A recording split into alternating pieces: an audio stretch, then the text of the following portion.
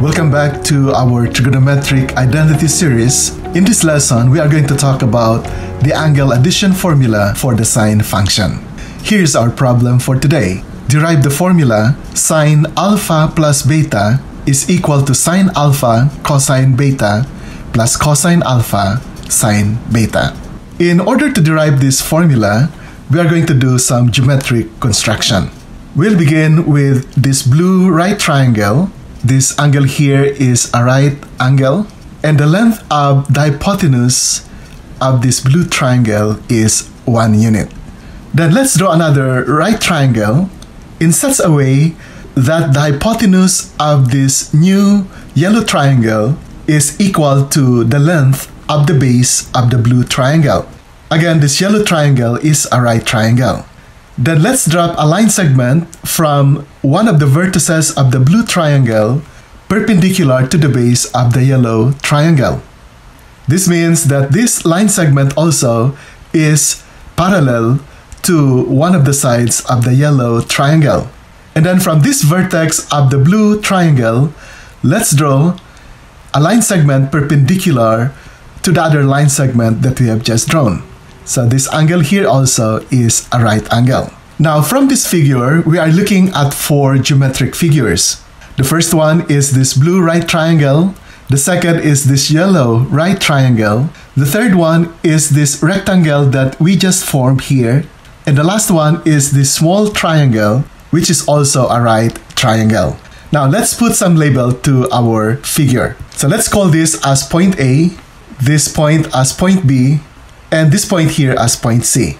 The acute angle formed by this blue right triangle is denoted as alpha. Then let's call this point as point D, and the angle formed here by this yellow triangle also is denoted as beta. Then let's label this point as point E and this point as point F. We know that the hypotenuse of the blue right triangle is 1 unit. And we know also that FCDE is a rectangle. That means side FC is parallel to side ED, and we can extend the side ED to include side BD. So segment BD is parallel to segment FC. So we can now think of segment BC as a transversal that cuts these 2 parallel lines. And because of that, if this angle here is beta, this angle here also must be beta because alternate interior angles formed by 2 parallel lines cut by a transversal are congruent. Now, since we have here a right angle and we know that this angle is beta, then the measure of this acute angle therefore here must be the complement of beta and has a measure of 90 minus beta. So this acute angle has a measure of 90 minus beta. We know that this angle here is right angle, and so we can now compute the measure of this angle. This 90 minus beta plus 90 plus this angle must be equal to 180 degrees. The measure of this angle therefore must be beta. So that beta plus 90 minus beta equals 90 plus this right angle, which is 90 degrees. So 90 plus 90 equals 180 degrees. What we would like to prove in this problem is we want to show that the sine of the sum of this angle alpha and angle beta is equal to the sine of alpha cosine beta plus cosine alpha sine beta.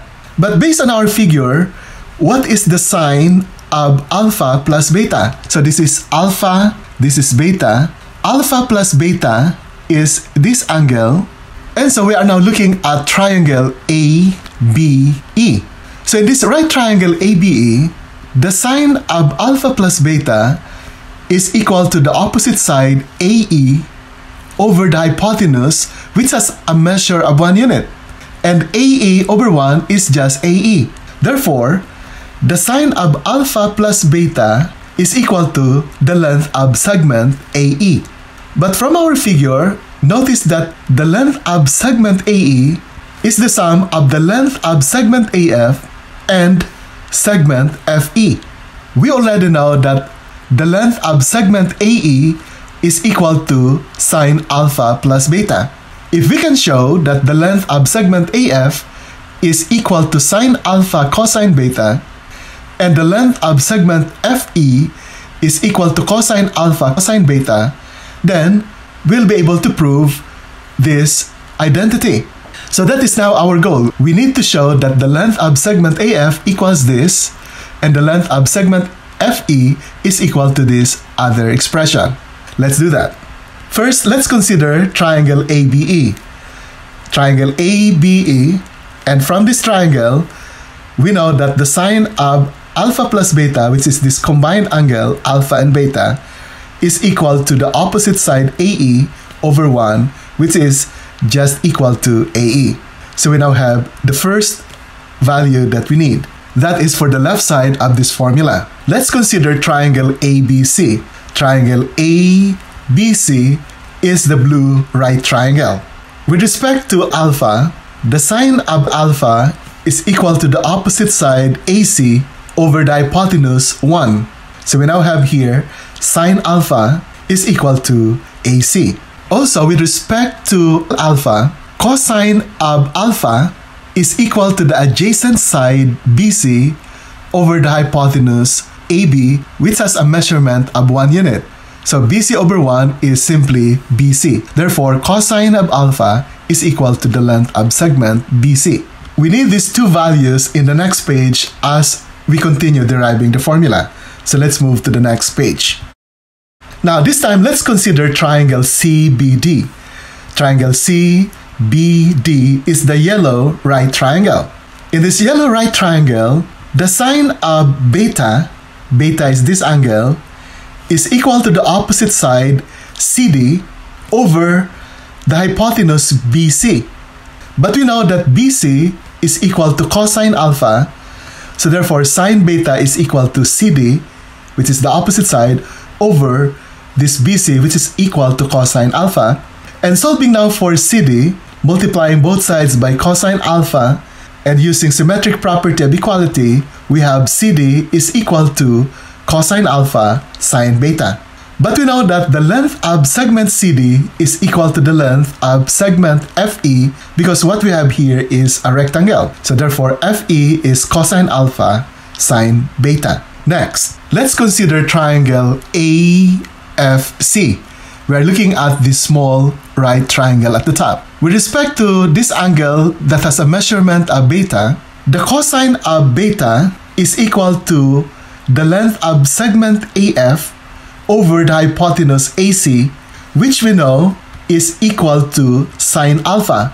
So therefore we have this ratio AF over sine alpha, where sine alpha is equal to this AC, which is the hypotenuse of this small right triangle. And again, multiplying both sides by sine alpha and applying the symmetric property of equality, we arrive at AF equals the product of sine alpha cosine beta. Now, let's take a look at all these values and summarize that in the next page. So we have all these results based on this reference figure. Based on our figure, we know that the length of segment AE is equal to the length of segment AF plus the length of segment FE. But we know that AE is equal to sine alpha plus beta, and we know that the length of segment AF, this part here, is equal to sine alpha cosine beta, plus the length of segment FE is this value, cosine alpha sine beta.